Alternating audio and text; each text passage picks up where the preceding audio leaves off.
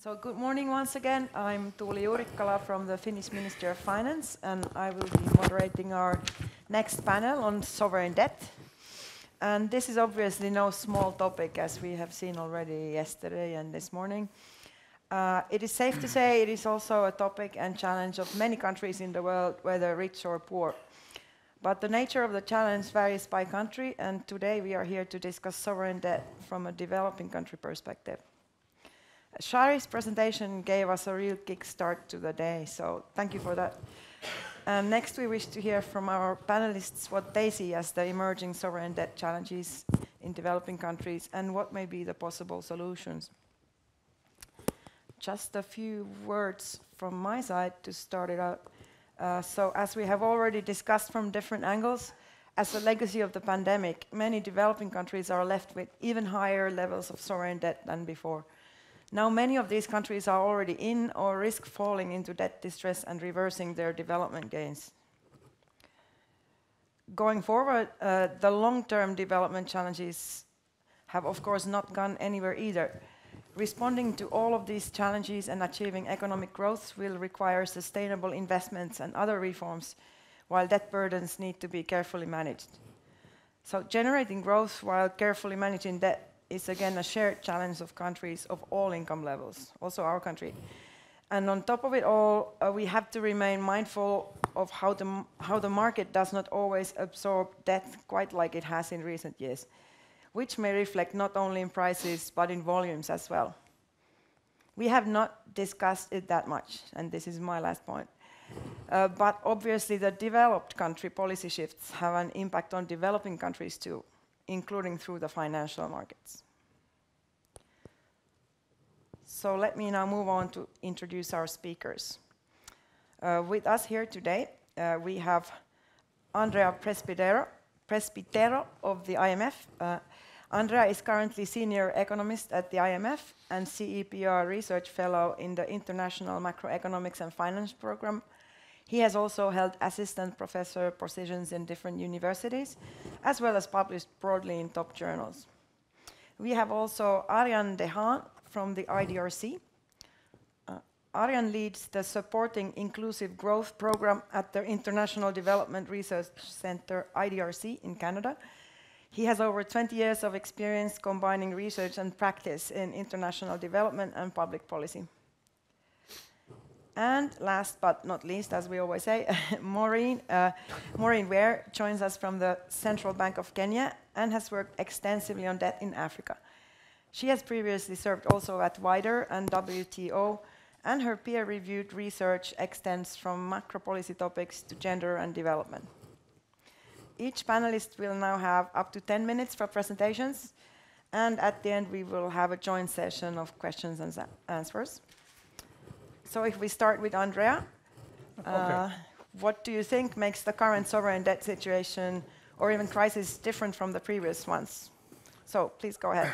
Thanks a lot for the introduction, and thanks to Kunal, Tony, and everybody, and the Bank of Finland and WIDER for hosting. I think it's I'm sorry I missed part of the conference yesterday. So I guess talking at dinner, I may sort of overlap on something that's already been said yesterday.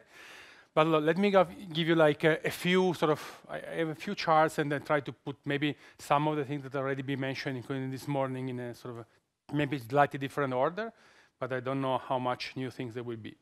So the first thing I want to sort of point out, like this comes from ongoing work that we are doing at the fund on sort of on public debt. One way of, again, looking at the same thing from a slightly different angle, you can basically, you know, the solid line is the share of countries which are currently in a sort of debt surge, meaning debt is increasing for quite some time. And as you can see, if you look at this historically, what's been happening right now, meaning in the 2000, it's very similar sort of in terms of trend of what happened in the 70s. And what you know is that after sort of the big upsurge in debt in the 70s, there's been this big wave of restructuring vis-a-vis official or private creditors. You see what is happening in the 2000, nothing has been happening, you know, this data ends in 2020, you can sort of push it a little bit farther to 2021. You can include the SSI and you have something, but the SSI is very specific. Let me come back on that. There is not much in terms of restructuring and so on, and you can argue this has been driven because of like very sort of soft monetary policy, very good financing condition, and so on and so forth. But if history repeats itself, and we don't know if history repeats itself, but then you can argue that that sort of restructuring is going to come at some point, and I guess everybody more or less is saying that between yesterday and today. What happened, and again, this is nothing new, but if you want to compare the past from with what it is now, clearly everybody is talking about this changing creditor landscape, and here is basically the total stock of public external debt for DSSI eligible countries in the last 20 years divided by creditor type, and it's generally people split Pari Club, multilateral, and all the rest. But even within all the rest, you see that all the rest is mostly China and bond holders. And then the big role of sort of this emerging donor is large, and especially in some countries. Like while China is more or less a relevant creditor for most of low-income countries, especially in Africa, bondholders is much more concentrated in a few, but still, like on average, there is a big change. And I guess the issue already came out instead of, if you need to restructure, one thing is restructuring with like two creditors, meaning multilateral and bilateral, or ready plan early on. Different thing is restructuring with such a diverse pool of creditors. And I guess the delay of the common framework clearly testifies that. China is important, and so there are many things that one can say related to how China can affect lending to developing countries, which could be the implication. I don't have the time, and to be honest, I don't have even the expertise to go into that. Let me just point out two things. One is like very simple. If you want to look at the procyclicality of lending, we tend to argue, and there is a whole literature on foreign aid, in which like Tony and others in the room contributed. We generally want aid to be counter-cyclical. That's what we want. And these are basically data from the World Bank. If you just regress aid on grow, and this could give you some sort of very rough measure of procyclicality. Pari and multilateral club tend to be counter-cyclical, especially the bilateral donors. If you look at China, it's basically, if anything, is pro-cyclical. I don't know how much trust I can put in those sort of coefficients, but if anything, it clearly doesn't signal that it's not the same at Pari club. So that's one problem. The other one is like we can look at seniority. And what is interesting here is that this is basically a replication of a chart that Christoph Trebesch had in a paper on seniority of creditors. And what is nice here is that if you look at China, China is the red line. China tend to be like a sort of very junior creditor at the beginning of the period. If you look at the end of the period, it becomes like a senior creditor, very similar in some countries to sort of multilateral like the IMF and others. And so looking forward, this is joint sort of not even work, just thinking with Tito Cordelli, in which one could sort of think which could be the implication of having like in some countries two big creditors like China and the fund, which share very similar sort of seniority status. And this, we can think that there are very sort of complicated implications because of that. Then the other issue about China, there is hidden debt. People have talked a lot about that, Carmen Reinhardt and a lot of collaborators at the World Bank. This is basically the chart as before, sort of updated to 2021 without the surges. But if you're on top of the restructuring with Pari Club and private creditor, you put China, and in this case also the DSSI, you can see that there are already a lot of restructuring coming over together with these big waves of big sort of surges in debt. So that's another way in which you can think that China is special, and this clearly connects to whole the discussion about transparency and sort of having more information about outstanding debt position and restructurings. Then going home, why? Then if you have to restructure, I guess what is important to think is about which are the costs of restructuring. And there is a large literature, again, many people, including Ugo, contributed on that. Here I want to flag like a slightly different sort of a new flavor on the discussion on the restructuring, which people don't look exactly at the economic costs, but mostly at the social costs, which I think it's very nice. It's this nice paper by Carmen Reinhardt and co-author at the World Bank, in which here basically do synthetic control. And so let's say that the dashed line is sort of an indication of how country would have gone without a sovereign default, and the solid line is how country actually gone after default. And here you can look at sort of there is economic story, there is this big gap in GDP, and on the right-hand side there is sort of the social, in this case, health story, in which this is measure of calorie intake, they do with poverty, do with energy consumption. So current intake is just because of better data, but still, like, there are large social costs from default. And I think something we should consider going forward. So what can people do about that? So how the international community reacted? First of all, there has been the DSSI, and second of all, the G20 Common Framework. On the DSSI, has been mentioned in the previous presentation, like, there is this discussion about, is a liquidity crisis, is a solvency crisis? I guess at the beginning with COVID, people rightly so thought it was a liquidity crisis, and the natural sort of reaction to a liquidity crisis is like, I just postpone payment. So was successful or not? We have a paper on that with a couple of quarters in which actually our answer is yes. So if you have a liquidity crisis, the policy response from the G20 was, yes, I postpone your debt service payment, I try to provide more liquidity, and in fact what we show here is that if you look at spreads, actually spreads went down. So countries with access to market, which is like a subset of those countries, were able to borrow at cheaper terms because of liquidity crisis. That was, I guess, a right response if you had like a very short shock. COVID was a long shock, so there was not like, now more is needed, and so we need more, and there is a large literature that tells you that, again, default are costly, and what is important is that you need to act quickly. And you don't have to drag. I guess the experience of HIPIC MDRI tell us that dragging and waiting and kicking the can down the road has been extremely costly. And we have to sort of act very fast. And the SSI was fast for liquidity, but was not fast enough to sort of now go into debt relief. And the G20 common framework is not, at the moment, it's not really working. So I guess at the moment, like before this, I guess there is an agreement about 60%, 50% of countries in that distress. I guess it's irrelevant. It's a large number of countries which are close to that distress. And so action is needed. There is a lot of shock that are hitting those countries. Has been already discussed. I guess strong US dollar especially is going to be a big shock for those countries. So reprofiling and restructuring is needed. And the common framework clearly is sort of provide the framework to think about that, but much more has to be done, and so far has not been particularly successful. Thank you. You're doing excellent on time. You let us with 2 extra minutes, actually. So thank you. That was most thought-provoking. I'm sure there will be lots of questions at the end. Next, I will turn to Arjan, who will share with us the main findings and policy lessons from the IDRC project on debt challenges in the MENA region. So please go ahead. Thanks very much. You set a very high standard now. Please keep me to time, I feel. Thank you so much to the bank and to WIDER for this event. It's a great privilege to be here. Before I start, I just want to say that International Development Research Centre, it's part of the Canadian Development Programme.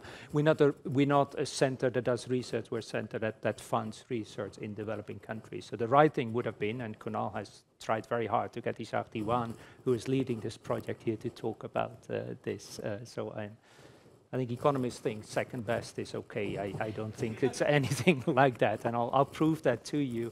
The background to this, so this is, I'm talking about the research that we funded, we supported. The background to this was IDRC funded a quite big investment with southern think tanks in response to COVID, like many of the donors did. And in that period where we supported research looking at the COVID policies, and it's been very important in the discussion here already, including in the Andes report, is how the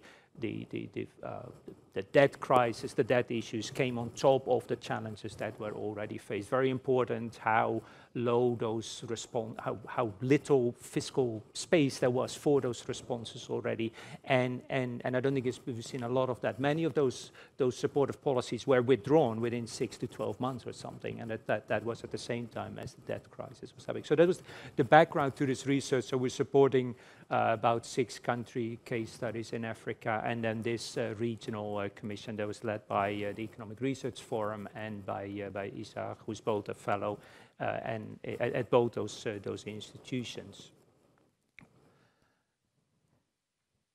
One of the interesting papers in there, which I definitely recommend, not in this one, but in the case studies in Africa, is work on Nigeria, where for example was looked at how the different scenarios on the which have to go back to the beginning, or I hope that was okay to go. Different scenarios under which debt relief could be productively invested. And I'll come back to that question later. So very quickly, I'll do the slides very quickly, just to make sure I do justice to the fact of the commission, rather than pretending it was my work. These were the terms of reference for a commission that looked at 6 countries, 6 countries in the MENA region. I'll show you the countries in a second. That looked at the development path in MENA, as particularly in the highly indebted one, Egypt, Jordan, Morocco, and Tunisia. And they're very different, and Lebanon is an extreme of that. How to avoid financial crisis and recessions, and what reforms are needed. And the important thing, if Isaac had been here, I think he would have taken us away from a discussion about that, because he looks in particular, and Ibrahim as well. They look at Sudan and Lebanon as like it's the political crisis, it's the fragility here, and the debt crisis just on top of that. And again, I come back to that later. It's like the debt crisis. You can't think about it in isolation from the broader development challenges that those countries face. So these are the 6 countries that the Commission, and the report is out. I highly recommend reading the report. And the 2 most indebted countries which the report pays attention to are Lebanon and Sudan, and of course very different countries as well. And the important message there is and Isaac was telling me, is like, the MENA region, we don't talk a lot about the MENA region, but it's almost like an example for the rest of the world. Each region is different, but even if you take Lebanon, Sudan, and Egypt, they're completely different stories. All 3 countries need restructuring, but the implications of that in each country is very different.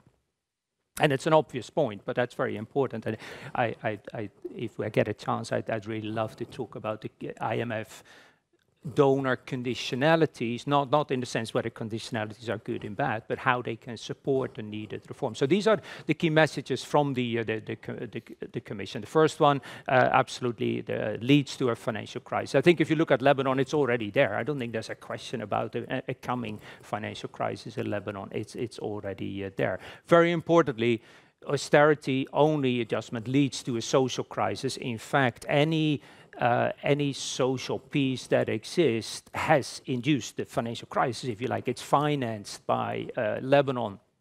Of course, is already in a crisis. Sudan has had a path out of fragility with fiscal investment. So the adjustment needs to take account of cutting that will have huge political implications. Yes, the IMF program and debt workout are of course very, very important, but and I'm not just saying the IMF and not because you're here, it's the broader restructuring, right? And the point you're making is like, well, there aren't actually that many of them in the past. It's actually quite important.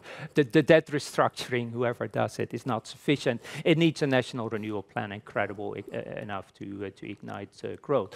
There are huge growth potential. Climate finance, action for climate is really important in that region, of course in a very different way. But it needs a modernization of the state. It needs and a state that adjusts to the new global issues, including the climate crisis.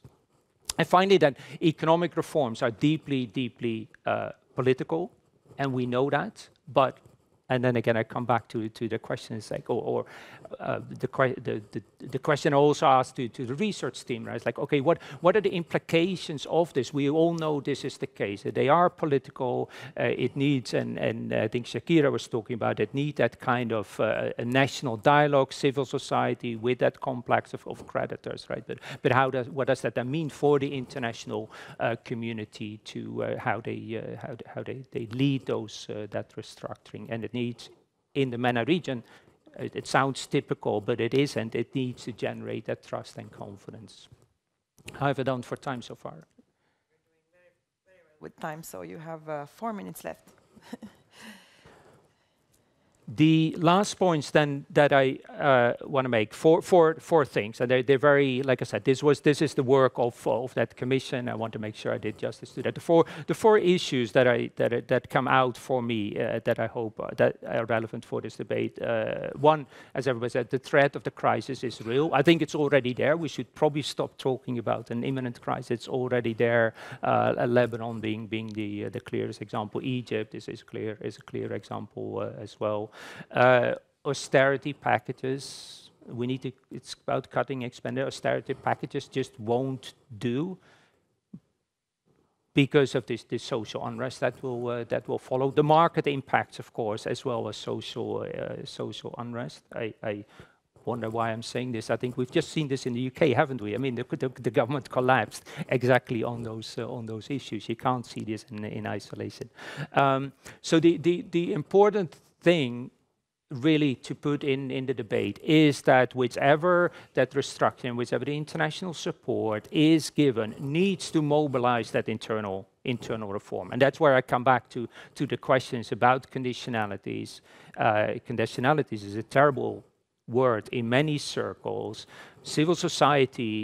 Many civil society hates the conditionalities, but you need the right conditionalities in a way. And even the work at the IMF has very clearly demonstrated how hard it is for the international community to impose those conditionalities. Again, to organize that restructuring in a way that organizes that reform. And within that, and again I come back to, I think Shakira put that very well, is that needs to be through a broad-based consultation internationally, including with the civil society, because this international civil society continues rightly to put pressure on those issues, but also the internal dialogue. Of course, it is primarily with the banks, with the government, and in Kenya we know this as well. Civil society there also plays an important role. Needs to be somehow involved in that debate. The private sector needs to be part of that. So and then it sounds like the HIPC debates in the 2000s, but then it's so different because of the different nature of the different structure of that. So it's I think there's a real challenge, and these processes are political, and we really need to bring those into the debate. Thank you very much.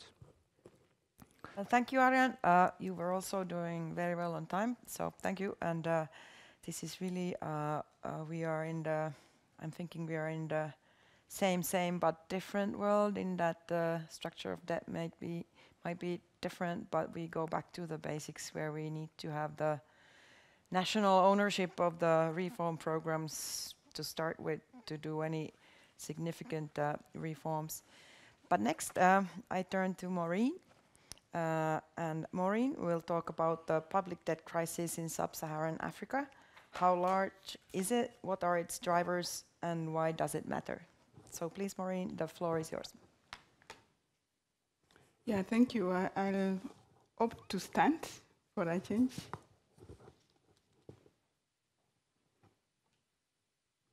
Yeah, so I was asked to talk about the public debt in the context of sub-Saharan Africa. How large is it? And what are the drivers? I think you made my life very easy, because some of the issues that we've been talking since about yesterday are quite summarized as well, what I'm going to talk about. However, I'll try to put this in context. And one issue I would like to say is that we've been hearing about the 60% since morning, I think since from the first keynote address. What I'll try to do in this presentation is to try and unpack it and conceptualize it in the context of sub-Saharan African countries.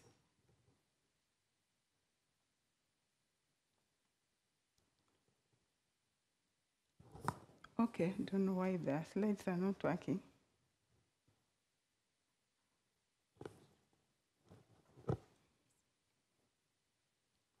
Okay, there we go. So we were limited to 4 slides, so I'll try to summarize.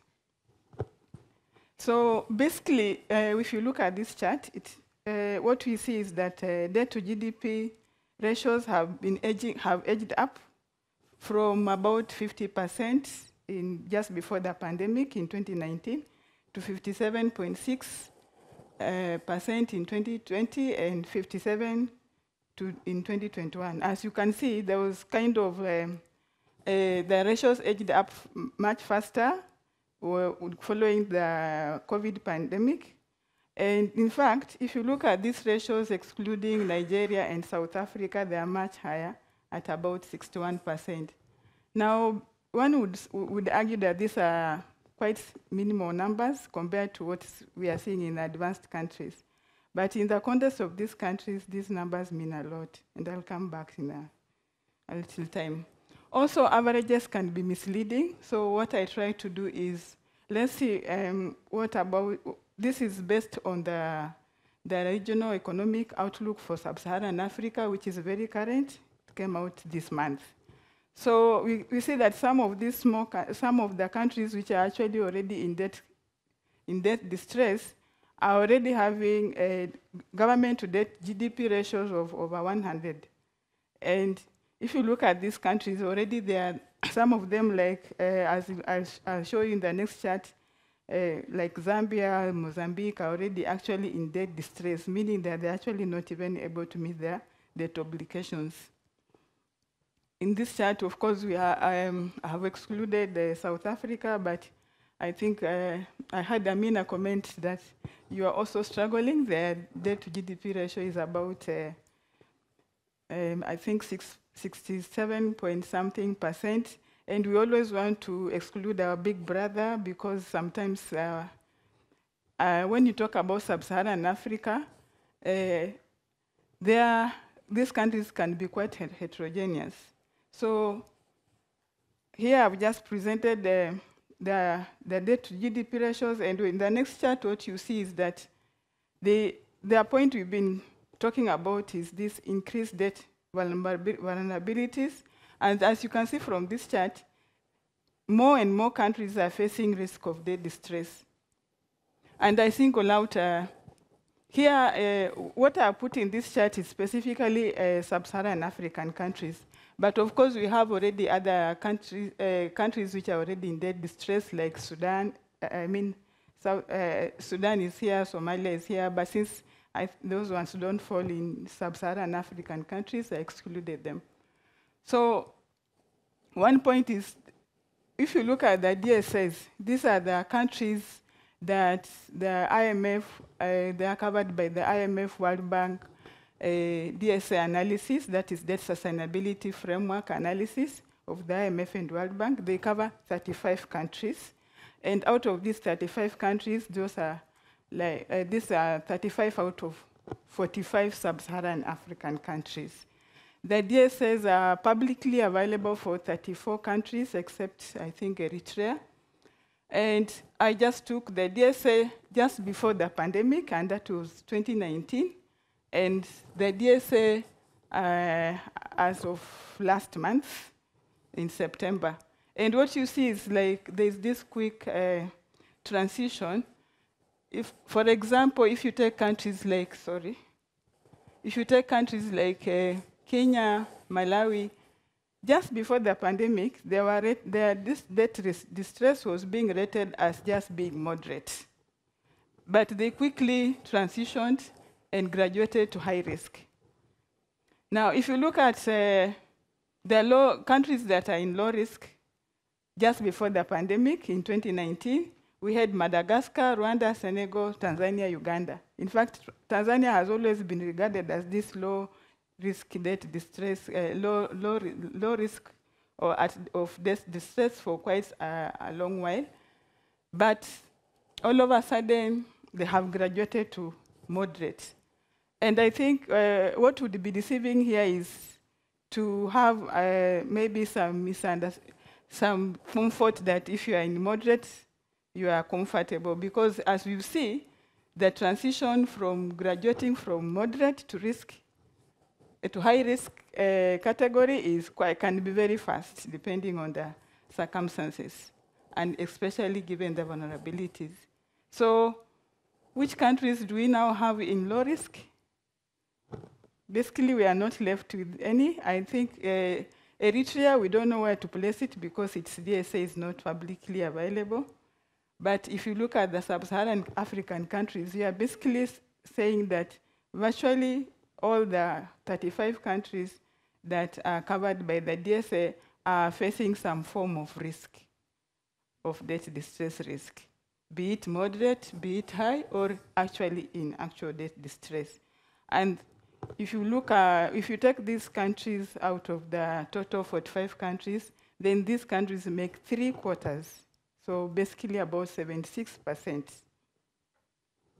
And if you take countries that are in debt distress and they are at high risk of debt distress, they constitute 40% of the 45 countries in sub-Saharan Africa.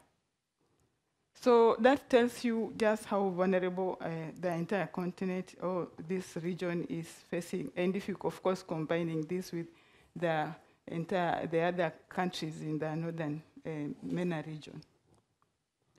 So what I think the presentation that we just had by my colleagues talked about, and also what we've been hearing since morning is the composition of the debt and how this has changed. And what this has, the point that I wanted to make is, I think what was made by the panelists before our panel, that the cost of servicing debt has really gone up. And just to show, I just took this as an example from Kenya's case. So if you look at the increased cost of debt servicing associated with the increase in the private and commercial debt, so you see that almost like 68% of the interest payments are going to bilateral or commercial debt. And only the only small proportions, of course, go to the multilateral. So what that shows is this, whereas the composition of commercial debt has gone up almost to about 1/3, then it comes with the high costs of servicing. And so how did we get here? Or how did these countries get where they are right now? There have been quite some factors that have been developing over time. And as I said, how many minutes do I have? Okay. So I'll try to summarize this. And the key drivers of this public debt that we are seeing has been increased investment, demand for infrastructure development. If you look at most of these countries, either they are, like my own country, we have had the standard gauge railway. Most of these countries have had this massive investment in infrastructure. We have the roads, the energy, and this is where the China factor comes in. Most of these have been through large-scale financing from Chinese loans. And part of that's what has taken us where we are. And then there was also this increased ability to borrow following the improved macroeconomic management and strong economic performance, particularly since the 2000s. And also the HIPC debt relief. What this did, especially for the HIPC countries, was to provide an ample space for borrowing, because it substantially lowered their public debt burden. But what that done is that when they went to this borrowing spree, they have ended up again like in a crisis where they almost found themselves before. And then we had come the financial crisis, and we had these favorable global financing conditions when the advanced countries, starting of course with the US, lowered their interest rates almost to zero.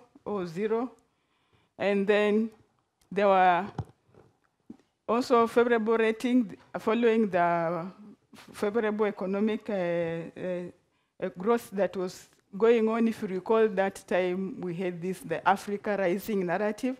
So most of these countries took advantage of the favorable interest rates to go and to the international market and issue sovereign bonds.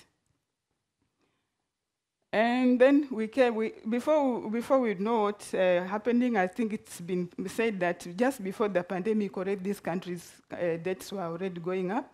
But we all know that we had this adverse impact of the COVID pandemic, which had two double effects on revenues, because of the lockdown measures and all this, and also the growth that most countries recorded negative growth rates, and this had really a severe impact on them. And then what we are seeing is a U-turn. Remember, I talked about the favorable financial conditions, but now what you are seeing with the increases, interest rate hikes in the advanced economies, the interest rates in the international markets have gone up. My own country, last month, wanted to issue a sovereign bond, but we could not because of these high rates. So we are seeing a situation where countries are actually now being kept out again, and also facing high rollover effect,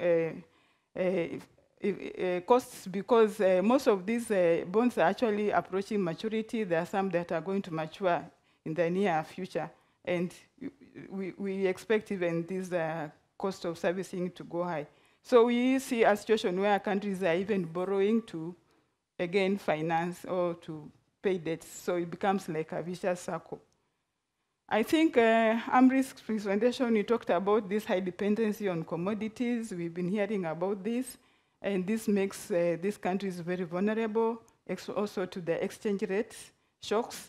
As we speak, we know that the dollar has been strengthening. So the debt, most of these countries have seen their currencies depreciate.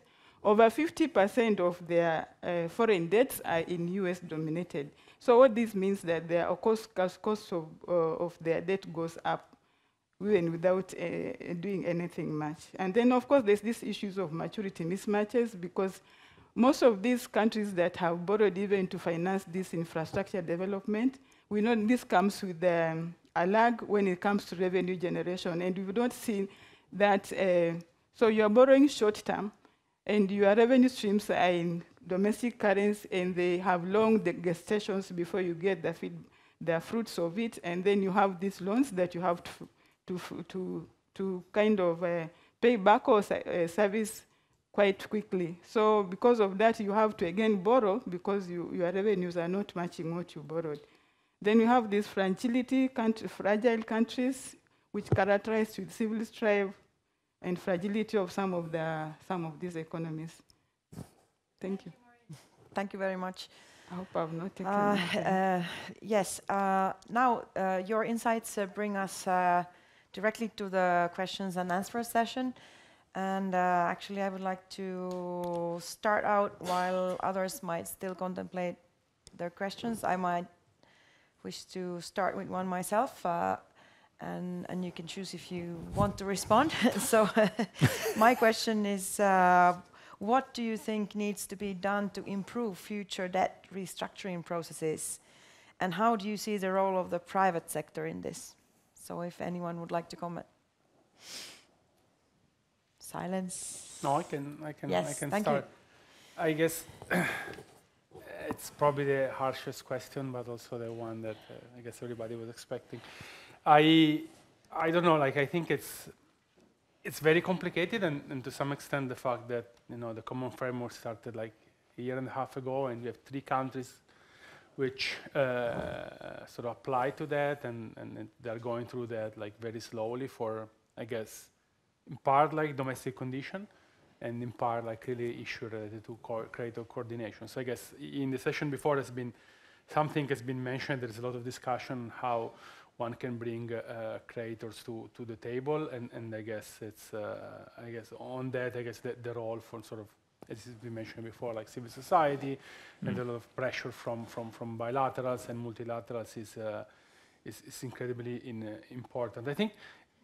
And so my take on that, and again, I should have said at the very beginning, is my own personal view. It doesn't reflect the view of the institution, especially now, is that I thought, like when COVID came, we knew that there was a lot of problems, and I guess she made a very good point in saying that many countries, especially in Africa, issued sovereign bonds, and this was very risky and ex ante. And we know that there are this incredible bullet repayment coming due 2023, 2024. This is all known before COVID, so we knew that that distress was very high. I was working in Senegal and Senegal was performing very well, it's grow very fast, but still like that service is an issue exactly because of sovereign bonds. And it's not like, you know, I'm Italian, you know, so we know about that problems. But, you know, if you are Italy, like you issue a lot and then, you know, you roll over, it's not an issue, no, you don't care, you know, keep on rollovering as long as the debt management office works, it's one thing. If you have like 2 bonds outstanding, rolling over of that is a big issue because, you know, if liquidity goes down, it's just what happened. Liquidity now, it's not there. Kenya is not able to issue in the market, Senegal yes, but who knows in a year's time. So that was a risk ex ante that we knew. COVID came and to me, like, for the HIPIC, we went to that relief with a lot of time and with a lot of push, like from everyone, from the Pope to Bono, and to some extent, I don't know if it's good or bad, but we ended up in providing that relief, okay? Now it seems to me that the political case is easier. Because with HIPIC, you know, you can have a lot of counter arguments, say, you know, those countries did mistakes and they overborrowed, and I don't want to take stance, but you know, you can have good arguments on both cases. Now it's really pure exogenous shocks. So I guess politically, there should be much more sort of unity in sort of providing sort of, you know, debt relief or reprofiling or restructuring. So I guess that there is a lot of scope to do that, and kind of disappointing that it's taking so long. And my point is the presentation is that it's very costly to wait, and sort of the cost of waiting, it's actually increasing over time, and it's now 2 years. Yeah. Thank Maybe you. It was a long question. Thank you very much. Answer. Arjan? Maureen? Yeah, so I'll start from where I just ended. I think what's been challenging in this case compared to what we saw with the HIPIC issue is that this multiplicity of the creditors. So the question is, for example, the commercial debt, how do you then approach them, and how do you be able to bring them on table so that you're not only talking about the Paris Club members or as it was before. And I think for me, what is needed is the international coordination of this. I think that if we had more of that coordination, it's easier to, approach it holistically and put. So we have both domestic, where we are involving the civil societies and the private sector, but internationally we must see that coordination coming in quite strongly for this to happen, because if we don't have that, then we are seeing a situation where like every country is just left to fight for itself. And I mean, God for us all kind of approach. Yep. And the other thing is, yesterday there was a question that that was asked, like, why are some of these countries shying away, for example, for approaching the G20 common framework for restructuring?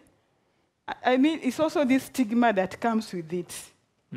Because you go for the debt restructuring, you're given bad ratings, and then it all kind of makes your situation even look more gloomy, and then, you know, everybody then shuns away from you. And so I don't know, like, that issue of how we need to give these countries, and that's why we need this coordinated international response, so that you are not like almost feeling isolated or humiliated that you are going for this, you know, because sometimes it looks like, okay, if countries go for debt restructuring, then their credit ratings, it means like they're doing so awful that now nobody wants to hear about them. And in fact, what has happened even for those countries that have gone there, what happens is that their interest rate spreads, it goes just hayway, because it means like, so what you are doing, you are actually doing more damage to these countries. So we need to manage that in a way that can give confidence. Thank you, Maureen. And Arjan, you want to add something? Yes, and when I agree that the two previous speakers, my concept is the yes, but there's such a big, and I was trained as a historian, and I almost feel like we should absolutely stop talking about HIPIC. The world is so different now that the lessons from that, apart from it's costly to delay, that's absolutely a critical question. It is just the situation is too different. We need, as I was saying, we need that international coordinated response, but it's not the same as it used to be. The fact that those debt restructurings are not happening is perhaps because there's an international commitment, but I don't think that's where the problem lies. It is because countries are pushing back. It's like the way that the debt restructuring is presented does not fulfill their need. Ethiopia, I heard that one of the research work in Ethiopia is like I read the IMF statement on Ethiopia back in June. It's like, oh, restructuring will come, and the IMF team was in town again. It's like it's not coming. Why? We don't 100% know, and that's why we need to figure this out. Within that, I do want to bring in a very important differentiation, because there's a lot of, and in Maureen's slide as well, right, that the private sector isn't that important in all countries. In many of the countries, you have the previous situation, if you like. If you take Sudan, for example, I think Sudan, that's all multilateral debt still, and in many of the countries you list there as well. So there you have a situation where the international coordination does work, but in the others it doesn't. Countries are putting back. And bringing the private sector into the picture is absolutely critical, both at the international level, but also then that also needs to, and that's where the hippie kind of discussion just are not suited for this situation. And to build that national ownership, civil society is important, but there at that level too, this private sector needs to be brought in much more strongly than we've ever seen. Thank you. So let's move on to questions from the audience. I think I saw Ika here first. And then, yes. Thank you. Very fascinating interventions, all three. I have a comment and a question, and the comment is first to Andrea on, I'm not surprised that the Chinese lending appears to be pro-cyclical. It's mostly, I mean, aid. Chinese development banks lend into big infrastructure projects, which often go to Chinese contractors, and they sort of, almost by definition, they create growth. And then actually continue on this, I have a question to Maureen on, now that the Chinese banks and some other companies are big lenders in sub-Saharan Africa as well, and you mentioned that some countries are now in even greater difficulties in servicing their debt. Do you have any sense of what is the approach of China and Chinese actors in this, if countries need to reschedule their payments and so on? That would be interesting to hear. Thanks. Mm-hmm. So, I suggest we take the questions one by one so that we don't forget what we had as the first. So please go ahead. Who wants to start? Okay, so yeah, so we had the DSSI, the debt suspension initiative, which we did have a chance to restructure the Chinese loans as well. I mean, debt servicing as well. But that is how far it went. And I think there has been all these views about whether DSSI was effective, it was not effective. But I think, as Andrea mentioned, it was supposed to be short-term, and it served its purpose to be short-term. But what has happened is that it's like denying maybe someone postponing the payments, but when they accumulate, you still have to pay them. And I think that's where now challenge comes, and this is where most of these countries are. So there was that limited breathing space, but we are seeing now a situation where they have to pay either way. And that's where now the restructuring comes in. It's been a bit, this is where we say that, as he says, it's quite different, because then it would be much easier if we were talking about, like, it's like more of every country on its own, because then every country, if you have to have a negotiation with the creditor, in this case, the big creditor being China. And I think every case is like being handled in its own merit. So we are hoping that we can see more of this happening. But it's still challenging at the moment. Andrea, you wanted to add something? No, I think she answered already. Like, I guess the issue on I know there are case studies in different countries. I guess it makes a big difference, like in the relative way that China or other emerging donors have in the country. So exactly, there's a point I was making about seniorities. Like if it's such a big lender and it's sort of behave like senior, then you have too senior in one country, and then the IMF cannot lend in arrears. So it's complicated. If it's a tiny, it's a bit of a problem. But I guess that now it's more the discussion is mostly on interest and not on net NPV reduction, which I guess that's what hold the common framework. Okay. Thank you. And the first question came from Ika Korhonen at Bank of Finland. Please, next speakers, introduce yourself, because we might have someone online who was not with us yesterday. I think next I had Ugo.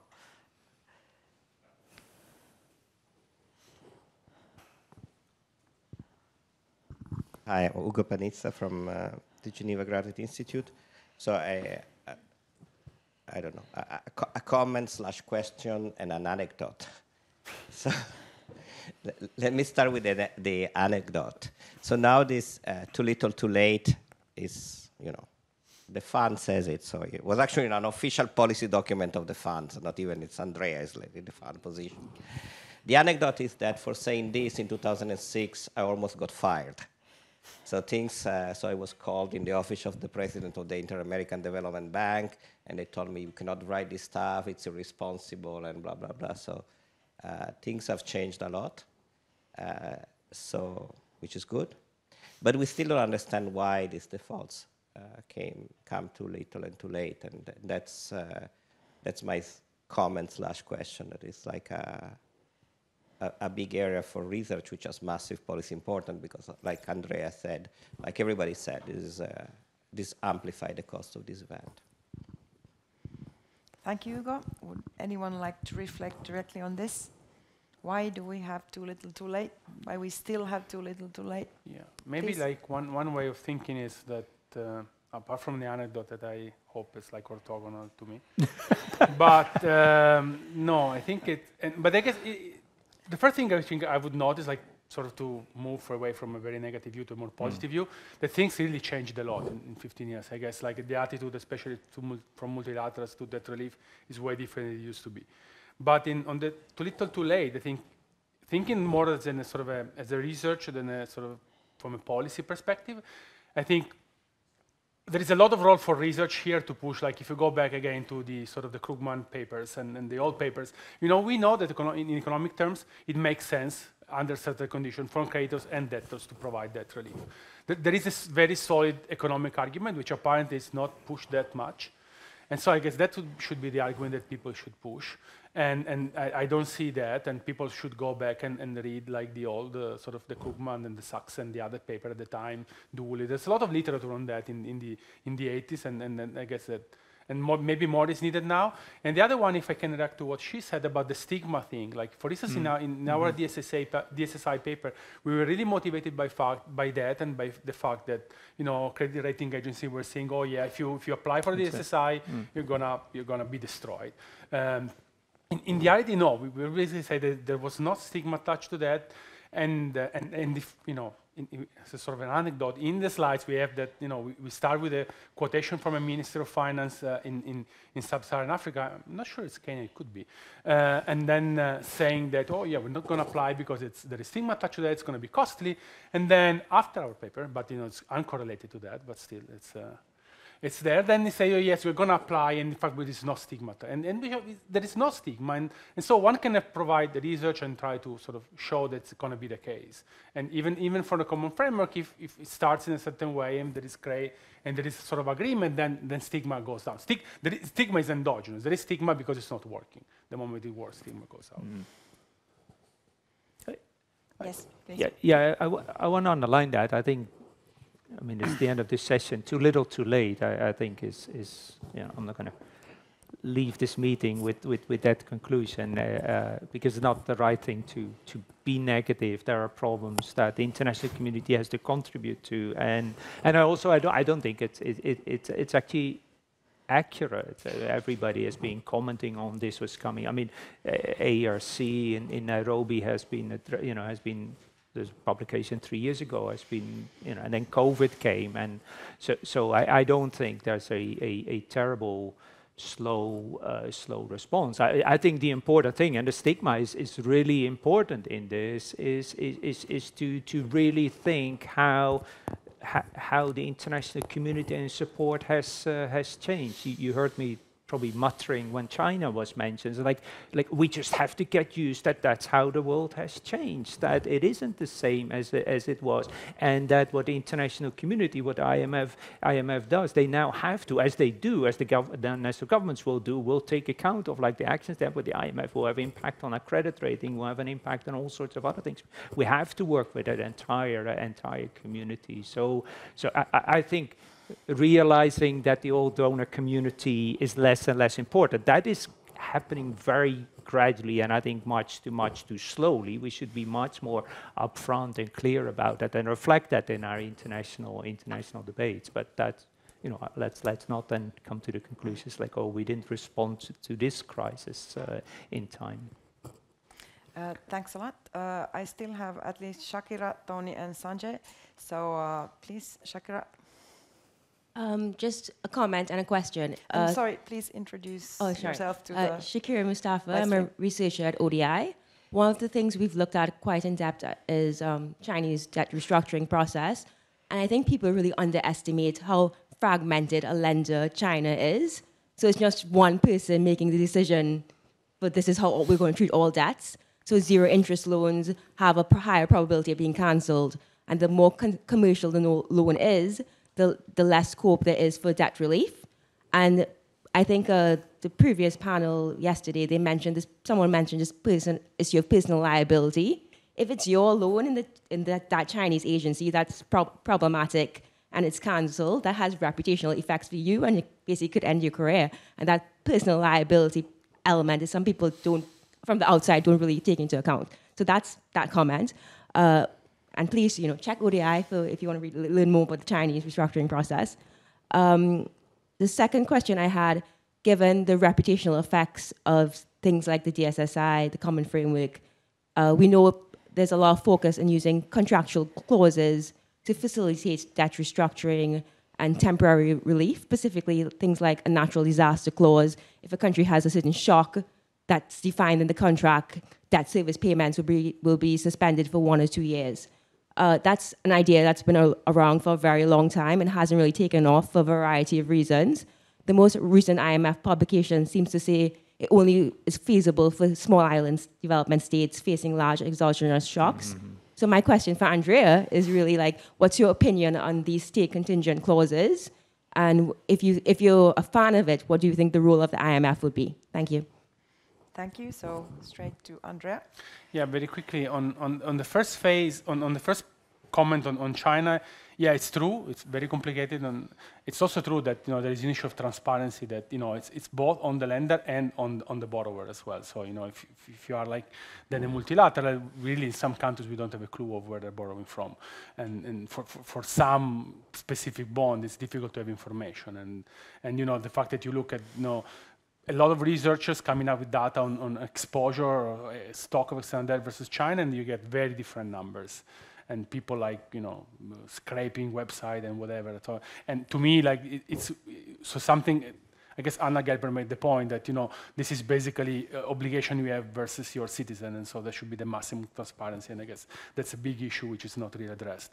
On the state contingent, I guess, not surprisingly, a view similar to what Ugo said yesterday, that to me, like, it's a big puzzle in the sense that some of these instruments seems to be like very low-hanging fruit, and they're not there. I understand the counter argument that there could be a lot of manipulation, especially in some countries. It goes again to the data transparency, quality of data, and so you can play around with a lot of stuff. But for instance, I was discussing, and that goes again similar to a point that she raised about, like, for instance, like the strength of the dollar and the currency mismatch, and a lot of that comes with sort of devaluation of local currency, and so that build up. One issue could be that you can hedge currency risk issuing like ex-ante instrument, and there could be effort from the I know that there is a lot of ongoing discussion in the multilateral community to develop instrument that sort of through which country can issue and then immediately hedge, and that would be like a similar way of doing something which you try to solve the problem ex ante rather than ex post.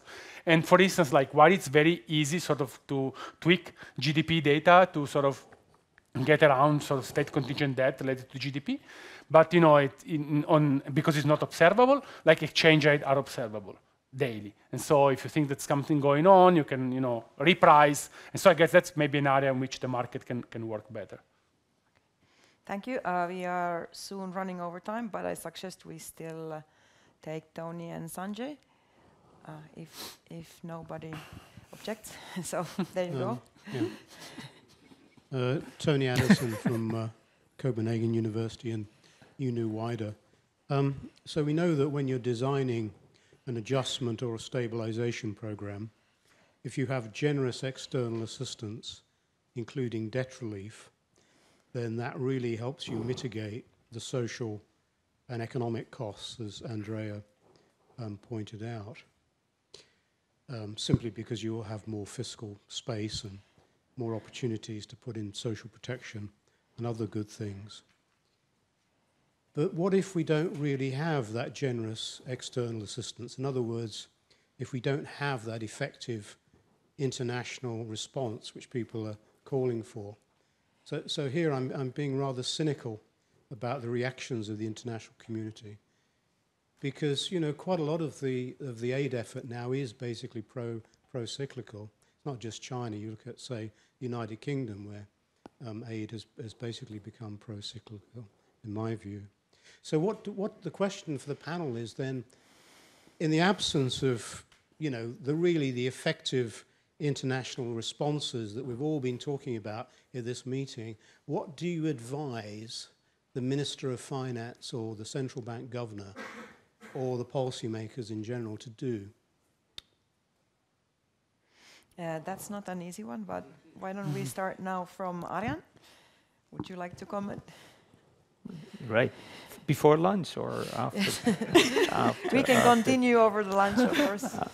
I just because we're running into lunch, that's too much. But absolutely think about how the world has changed. I mean, if there's one thing I would be critical of, would be the president of the World Bank that back in May suddenly was so surprised when he discovered how much China's lending there was and how little this was known. David Dollar in 2007 in Beijing would have told you that. I mean, I haven't seen the ODI work, but that's exactly the kind of stuff that we need to incorporate. It's like, yes, it is different. You don't have the impact that Bono had in 2000, so you won't have that international response. But much more importantly, that entire story is so far less important. We've got to live with that new reality. It's like that graph is just mind-boggling how little debt restructuring there has been.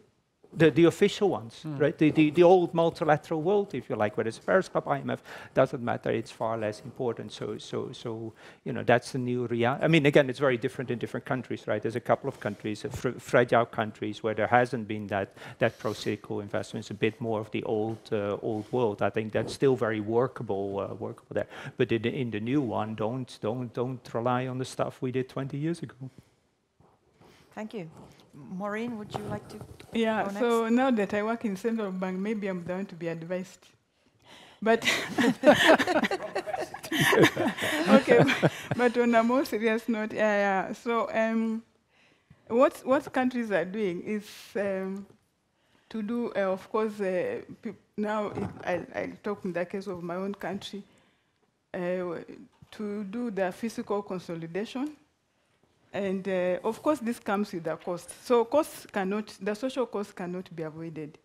So somehow you must feel it, because we are having a situation where your physical space is limited, and so you have to kind of try to do the best you can within your limited space.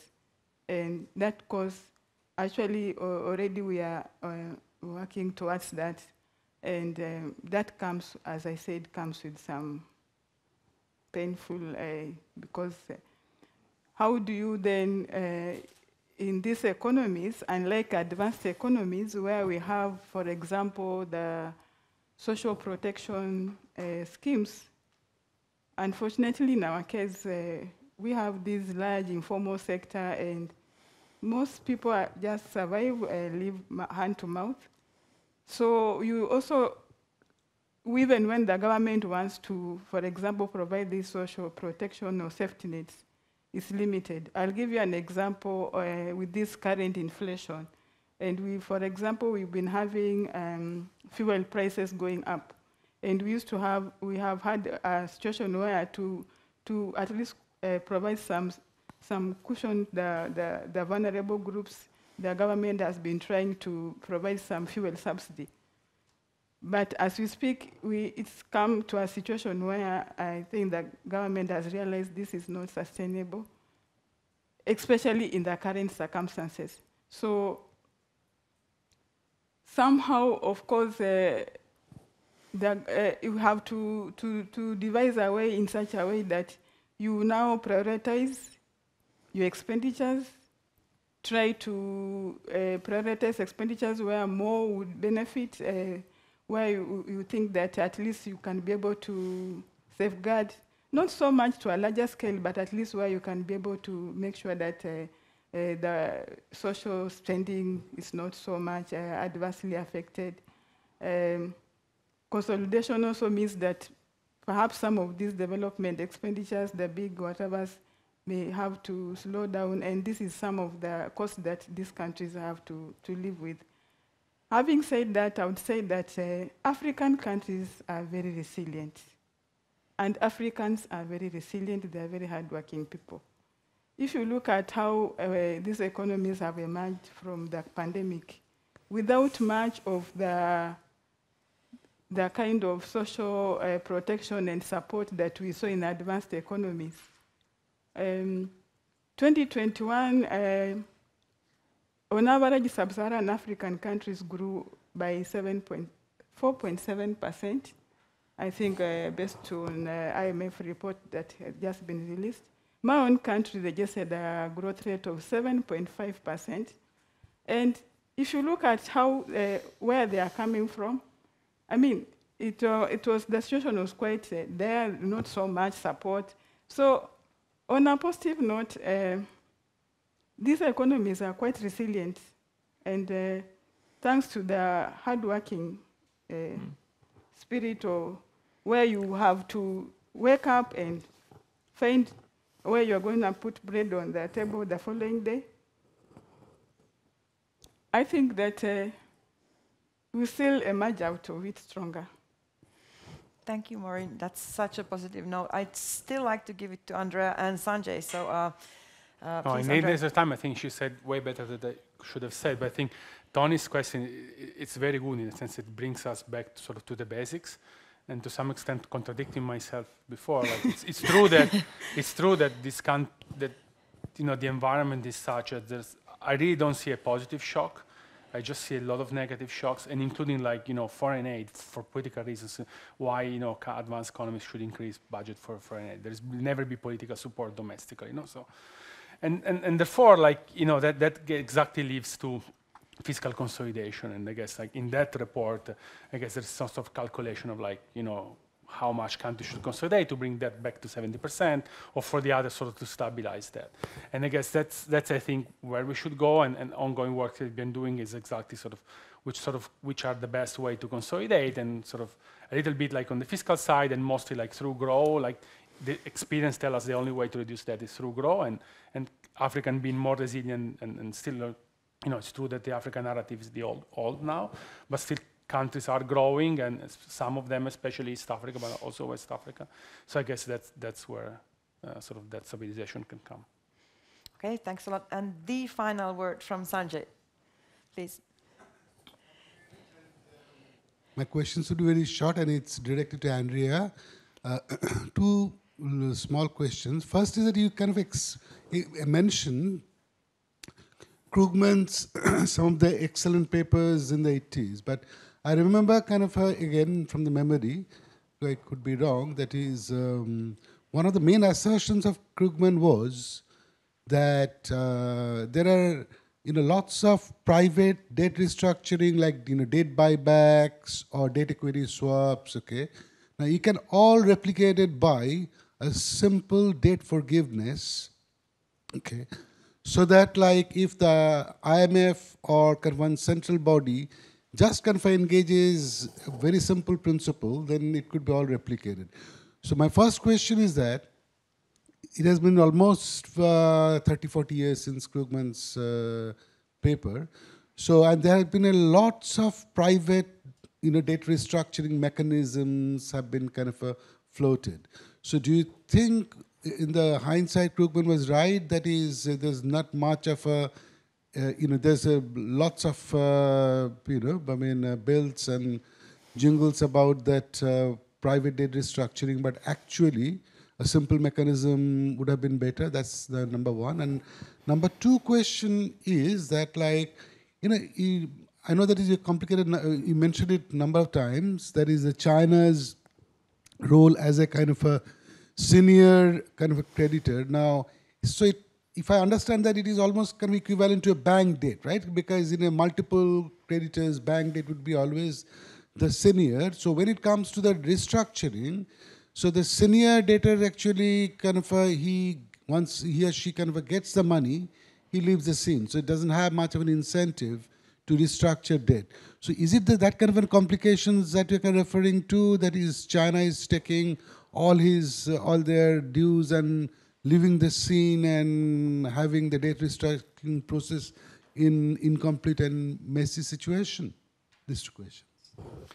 Thank you, and over to Andrea. Yeah, quickly, maybe we can talk more over lunch, but I guess the issue on China and seniority could simply be that, in the end, if you want China to participate, so meaning that being less senior and take the hit, then, for instance, one way of thinking about that could be also thinking about the governance or international institutions more generally. So if you want China to participate, and then you want also, then that should be reflected in how much weight they have in the institution. So there is an issue of equity here that could be I think that complicates the issue. And on debt relief and how complicated it is and if it can be replicated, I don't know. One first reaction is that, after HIPIC, where it was we provide common reduction to everybody, and institutions be criticized because, we have to tailor things to country needs. And now it's tailored to country needs, country by country, but then we know that if you go country by country, it's very complicated because, Kenya has to negotiate with some people and some others to negotiate with some other people. So I don't know, going into something more common and homogeneous, I guess we are not in that situation if we can afford to do that. So that's by construction more complex. Well, thank you, Andrea.